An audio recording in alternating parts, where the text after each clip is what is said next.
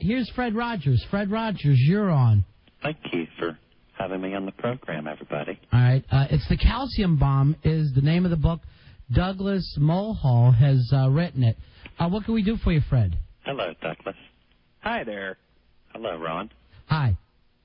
Hi, Fez. Hi, Fred. I heard about the calcium, and I was thinking that all my friends in the neighborhood drink milk every day, and we love it. Right. And I said, it's so good that you probably should write a book. Now, but you're saying it doesn't come from milk, right, Douglas? No, it absolutely doesn't come from milk. And as I said earlier, one of the great mysteries has been when you've got these normal levels of calcium in your blood, people, as they get older, seem to get these calcium deposits. But also, a lot of athletes get them. For example, you hear people who have tennis elbow. You get football stars who have calcifying tendons. So this is not just an older person's disease. Douglas? It's not just for older people. Douglas, maybe it's in the Gatorade. Douglas, did you say, what was the word you used? What? Calcification.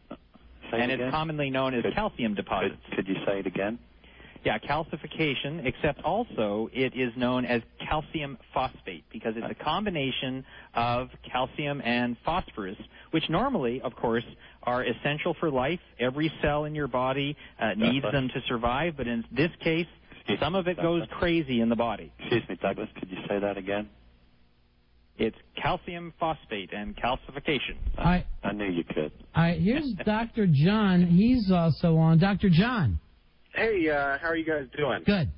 So, wanted to ask the author there. So, the role of calcium in atherosclerosis has been known for about 50 years. So I'm wondering, where's the bomb here, first of all? Second of all, where does this crap fit into 30 years of knowledge on HDL cholesterol and 10 years of knowledge on homocysteine?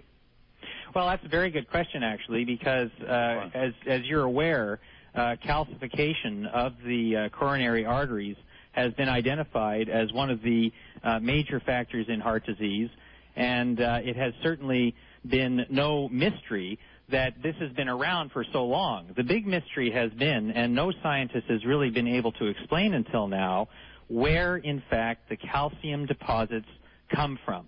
It has been theorized that they might come from precipitation, for example. It's been theorized that they might come from a response to infection, but there has actually been no cause of action, no mechanism of action shown until very recently that would indicate where the calcium deposits form at their very basis. And as you're aware, the most sophisticated sensing instruments that we have now, mostly the scanners, are only capable of seeing calcification at its later stages and cannot detect it when it forms in the capillaries, for example.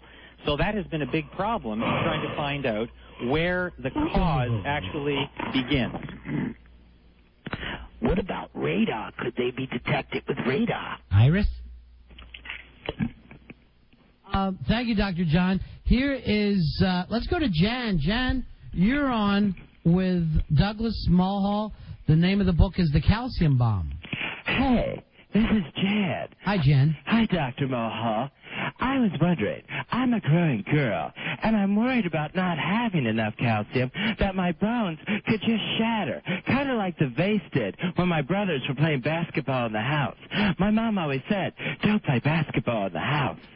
You're talking about something like osteoporosis? Right. Actually, just broken bones, because I know my mom and dad always make us drink our milk. I think that's what made my brother Peter so agile when he saved the little girl when the wall fell at Driscoll's toy store. Then he got the Good Citizenship Award from the newspaper and a $50 check. And then the lady showed up and said he could have any toy he wanted in the store. And my mom and dad only let him keep one, because it really went to his head. And no one showed up at the party that he threw for himself. Jen? Well, one of the things you may be talking about there, and one of the things we mention in the book, is this problem that a lot of women have in osteoporosis, because at once they're losing the calcium from their bones, and then the oddest thing happens. It starts to show up in these calcium deposits in their heart and in the kidneys. And this has been another mystery. You know, why does it come out of the bones and go into the arteries of the heart. See, I don't think it's just girls. I think it's boys, too. Because one time, Bobby got called Shrimp, and he fell out of the tree when he was trying to climb up to the treehouse to join Peter's club, and he got a real fear of heights until his parakeet got loose, and he climbed out the window without even thinking to save his budgie. Could that help, Douglas? Well, maybe the budgie was calcified. Who knows? Right. All right. Well, what about this? Pork chops and applesauce. All right. Thanks. Is that good for your bones? Thanks for being on the show with us tonight, Douglas. The name of the book, The Calcium Bomb. Groovy. Pick this up anywhere, Douglas? You can get it at any bookstore in Washington, and also you can get it by going to our website, which is www.calcify.com, and it's high up on the Amazon bestseller list right now. Any chance this book will be turned into a movie? Well, actually, you know something? It would be nice if Discovery Channel did something like this. It would. One time my brother Greg hurt his ribs playing football, and he wasn't allowed to play anymore, so they made him a photographer. All right. Thank you, Jim. Thank you. Take care.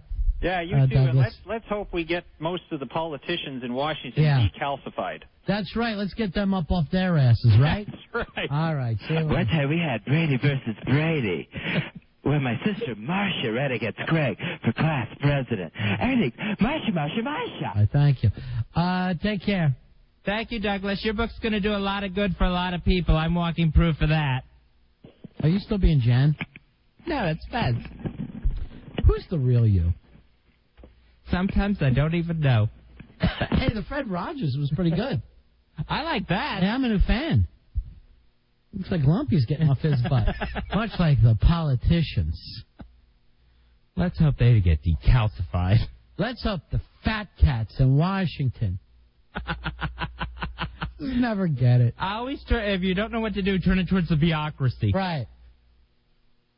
Because someone's getting rich on this somewhere. Yeah, that's the only thing that you're allowed to say. You can't yell out, let's hope the Mexican Americans will, you know what I mean? It's only the politicians are the only ones that you can lump together anymore. Or the big-time corporations. Yeah, and cops.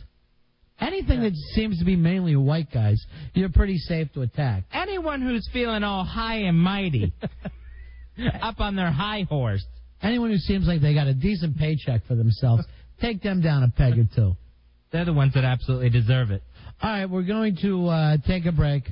We're right back. It is the Ron and Fez Show.